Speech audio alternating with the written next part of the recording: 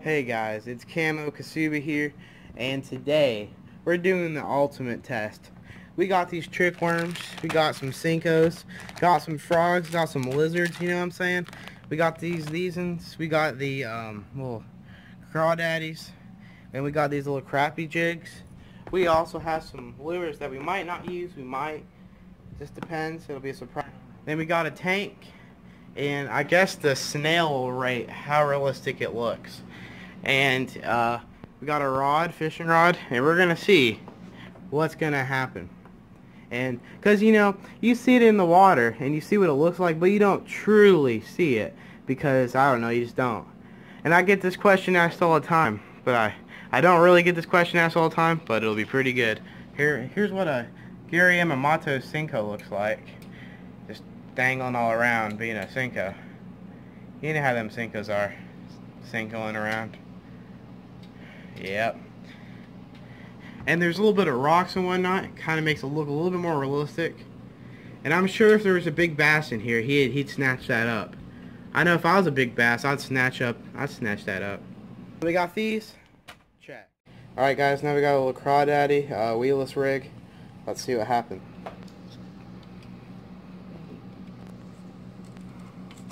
Ooh.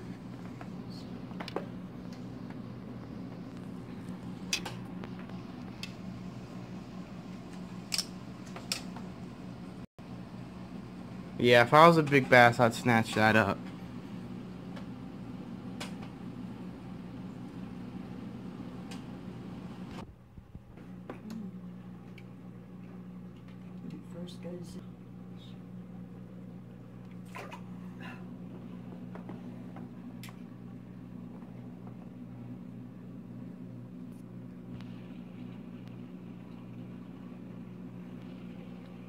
That's a realistic lure right there.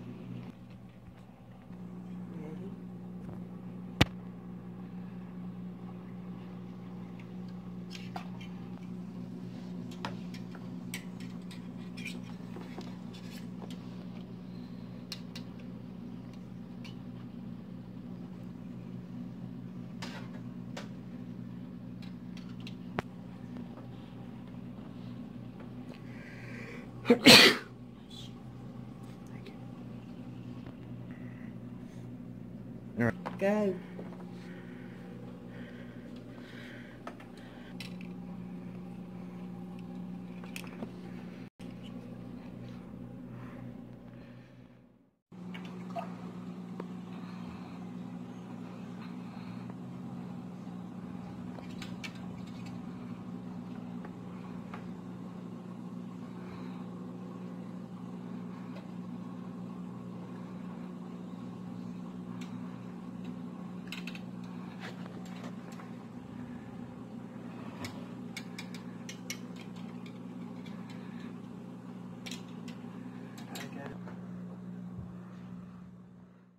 That's what it looks like. Look at that.